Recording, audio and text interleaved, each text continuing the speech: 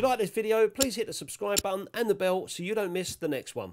Hi guys, and welcome back to my darkroom. This video is going to be about making your own safe lights for your darkroom, and I've come across this video because in my last video I mentioned that the Kodak beehive light behind me in the corner wasn't giving enough light around for you guys to see when I'm making videos in my darkroom. And after that video I had a message from Film Love Photography, an Instagrammer who's also got a great website and blog, and he sent me an image of, or he sent me a link to his blog and said, I've made my own darkroom lights, have a look and see what you think. And it was basically an orange lunchbox from Ikea, and at first I thought, it can't work surely. Then it made sense. I thought, well, it's orange, and this guy's had a go and he's got it working. He says it's worked well for him, he's done his tests. I thought, blimey, that's a great idea, but unfortunately there isn't no Ikea nowhere near where I live. So I did think about going online and ordering it. It was only £3, but then the postage will cost me another few quid on top of that probably.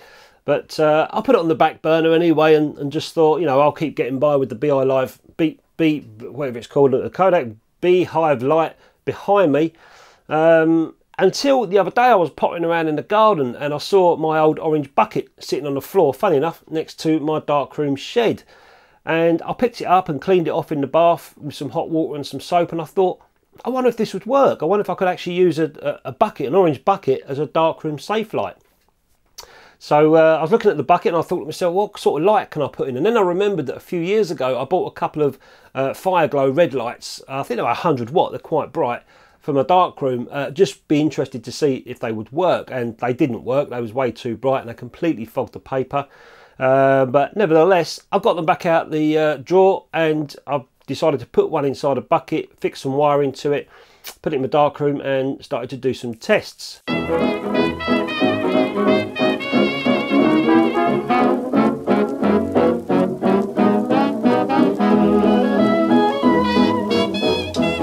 Now, some people might say, well, why are you bothering trying to make darkroom lights? Just go and buy them online. Well, they're not exactly cheap, or not what I would call cheap, not for a decent one anyway.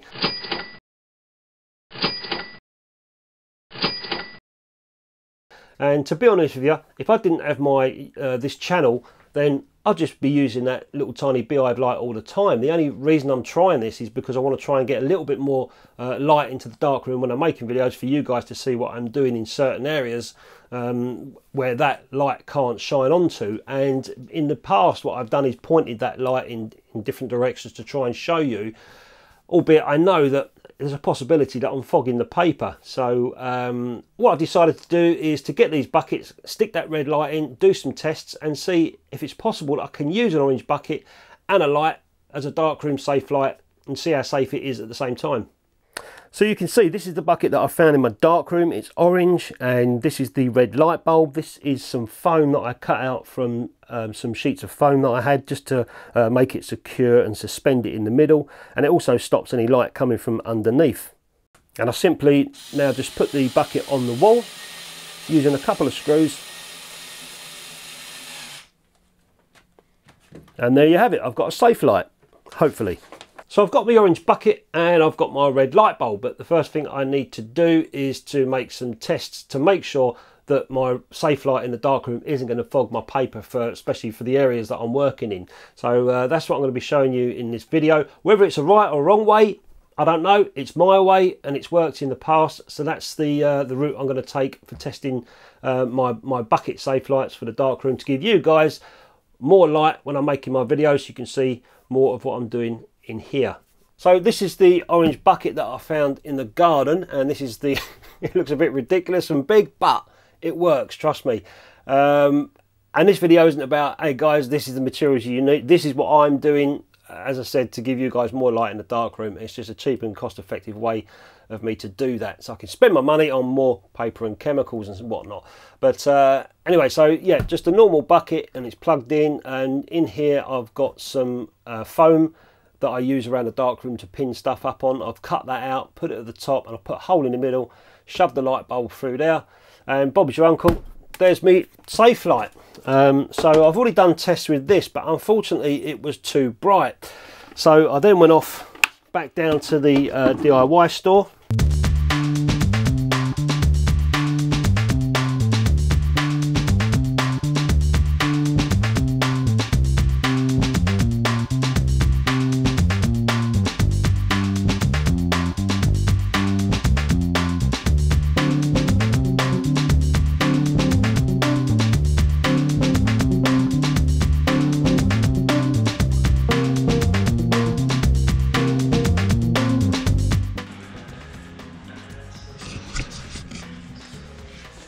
any red light bulbs? No, like, Don't do do red ones? light bulbs anymore. Oh, no. No, you do colour changing bulbs, but not actual, like red colour. Oh. What am I going to do? What's it for? Is it for a fire or something like that? Or? It's from Darkroom. And I come back with more buckets. I tried a second test with a second bucket over it, and I was still getting fogged paper. I then tried a third test with another bucket over the top, and that worked. My paper was no longer getting fogged. Now you could turn around and say, well, just use one bucket and a lower wattage bulb, but that's the only bulb I've got. I did try one of these, and even these were too bright. And then I made another one as well from the results that I got from that one. I made exactly the same thing. Again, you can see over this side. 3 buckets again. There's the first one. It's screwed to the wall, screw up there, screwed down there. And I've put the 2 buckets over the top just to make it safe. And if you're sitting there thinking, well, this is a hazard because it's sitting over the sink, this ain't going to fall down. And and if anything does splash up, there's a bucket protecting the light bulb underneath. There's no water going to get inside this from any splashes, so I'm quite happy that is safe positioned above the sink. Some people may beg to differ, but that's not going to get any water inside that whatsoever. And also you might be thinking, well, how hot does this get? I'd actually like to get some LED fire glow bulbs for in here, and I've also already taken it off and did a 30-minute test, and then took it off and felt the foam. The foam was only just slightly warm, it wasn't hot. So again, the light bulb's not gonna be a fire hazard with that foam or with this plastic bucket over the top. So we'll see how we go with that. And this is my original safe light, which is a Kodak Beehive safe light, and I've always used this. This is the safe light that I've always used. I've done various tests on it before in the past, and if I shine the light directly onto the paper on the baseboard, if I leave it long enough, it will fog the paper. But unfortunately, because this is the only video light I've been the only safe light I've been using for my videos, now and again I have to point it in certain directions for you guys to see. So that's the whole idea of me having these buckets in, so I don't have to do that. So I'll just go through what I did and the procedure I did to test these bucket safe lights. I've already taken off 2 of the buckets. It's not a wind-up, guys, by the way. I'm laughing because it just sounds funny. It's not April Fool's or anything. But I've taken off 2 buckets, and I'm left with just 1, as it was the other day when I first tried this out. So I'll just point the camera over towards the enlarger and show you some of the tests that I did. And of course it did fail, because that's why 1 bucket wasn't good enough. And I'll show you the test that I did, why I did it like that. And then we'll get on. I'll put 3 buckets on and show you the difference. I'm not going to go into the second bucket because that failed as well, so that'd be a waste of time. But I'll just show you the initial test that I did, and then show you the other test that I did as well. So in a nutshell, I'll just show you what I did from the start. First of all, I had to, now this was all in complete darkness, and I didn't have any red lights on whatsoever. What I did, first of all, I did a test print here with 1 second on the larger set to f22. So I did 1 second, 2 second, 3 second, 4 second, 5 second, and 6 seconds. Okay, and then once I developed, stopped and fixed, that's the result that I got. And from that I chose number 3, which was a nice light grey, as my rock to stand on for my tests on the safe lights. So after knowing how many seconds I needed to sensitise a paper for to give me that light grey colour, which was 3 seconds, it was then time to make my first test for the red light. And this was done again in complete darkness. I haven't even turned the red light on yet at all. I'm feeling my way around, and using these bars I could tell where the edge of the paper was. It also kept the paper still, and I kind of just measured like so. Well, right, okay, that's where I need to be. And then I've just used my pen, and I put a little tiny dot in the corner, knowing that that was the going to be the first increment with the red light on. So I left that there covered, and I turned the red light on and put the timer on for 1 minute. Once the timer had reached 1 minute, I came down and let it run for 2 minutes, then 3 minutes, and the last minute was the 4th minute, where I did it again. Then I turned all the red lights off, and in complete darkness I developed, stopped and fixed this piece of paper. The last bit of paper there didn't get exposed to any red light whatsoever, so that's still my light grey that I exposed on the enlarger, and that's still my rock that I'm standing on there.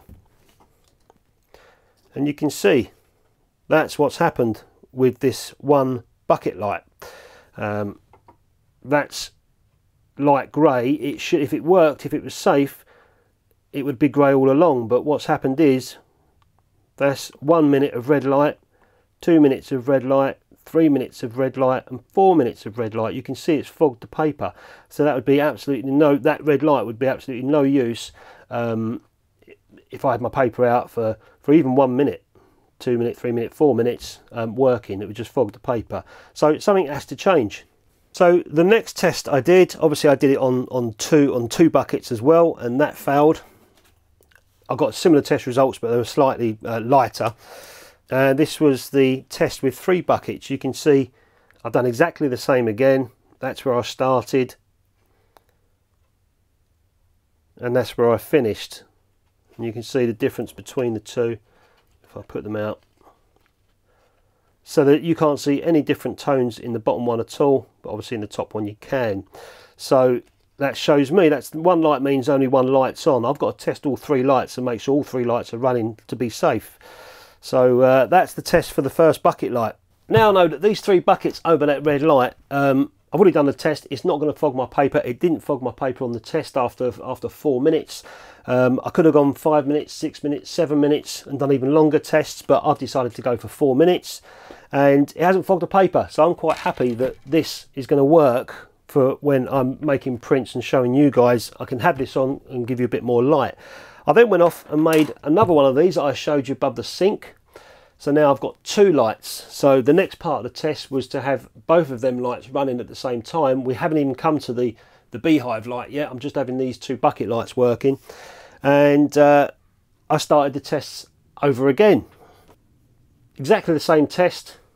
You see it says 2 lights, test number 2, and I've got no change in tone at all. So I did exactly the same test. So I'm happy now that I can have those 2 bucket lights, this one and that one over there above the sink, running when I'm making prints.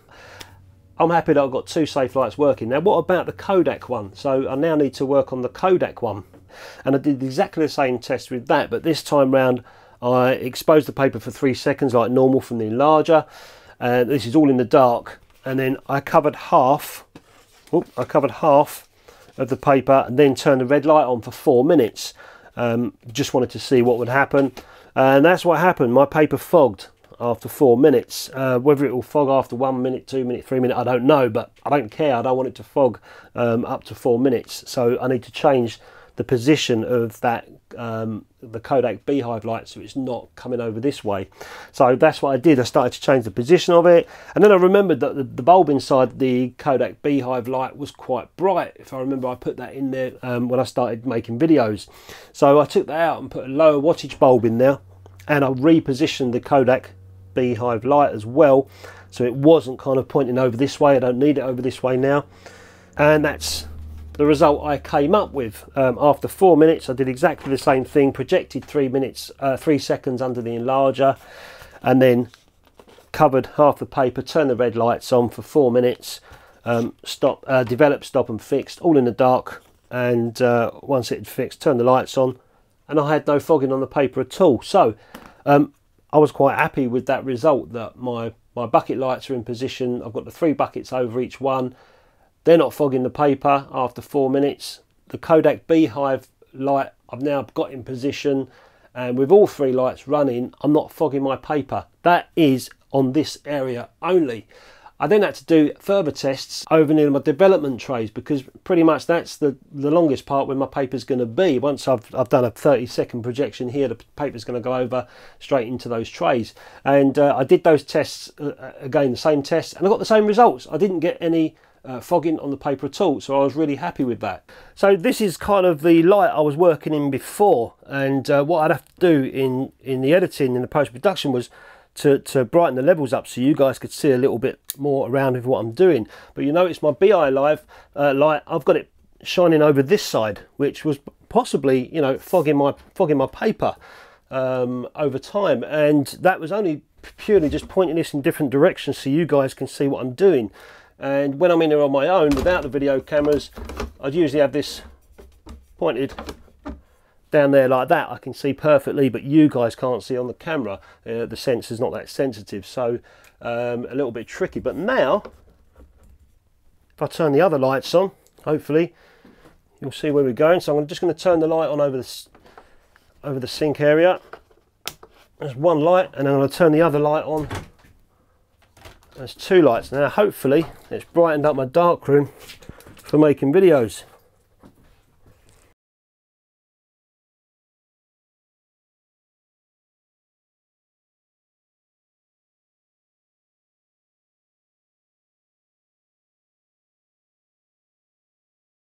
So I've tried to make this a short video. I didn't want to go on and on and on and on, but I was in here for absolute hours just testing these Safelights and trying to come up with ideas of how to try and make them a little bit safer for me working in the darkroom. And don't forget, this isn't, if I didn't have this channel, then I wouldn't be bothering with these bucket lights or trying to get extra light into the darkroom. I'm quite happy with that Beehive light. I'm quite happy with that Kodak Beehive light behind me. It doesn't give off a great deal of light in the darkroom, but it's safe and I can still work around safely without tripping over things, and I can still see what I'm doing and work my way around.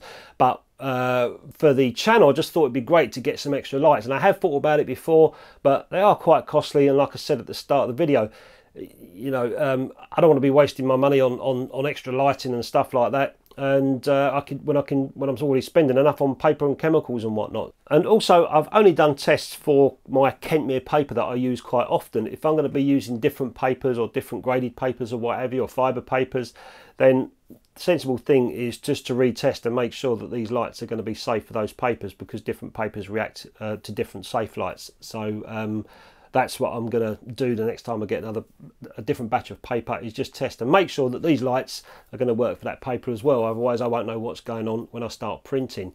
So I've got to thank Film Love Photography for private messaging me about making your own Safelights with that sandwich box from Ikea.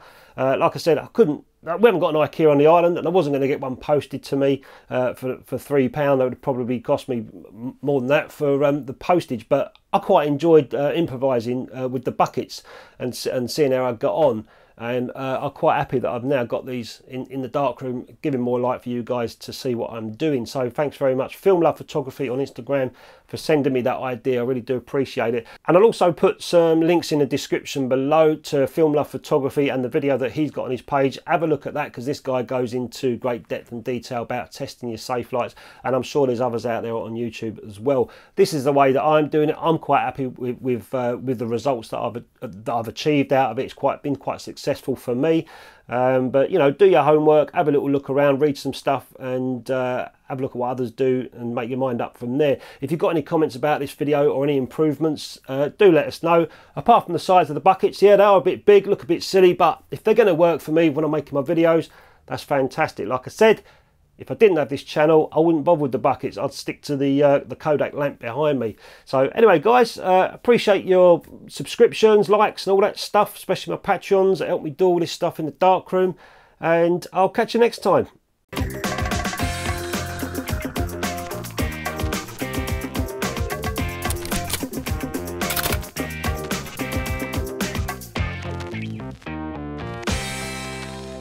If you like this video, please hit the subscribe button and the bell so you don't miss the next one.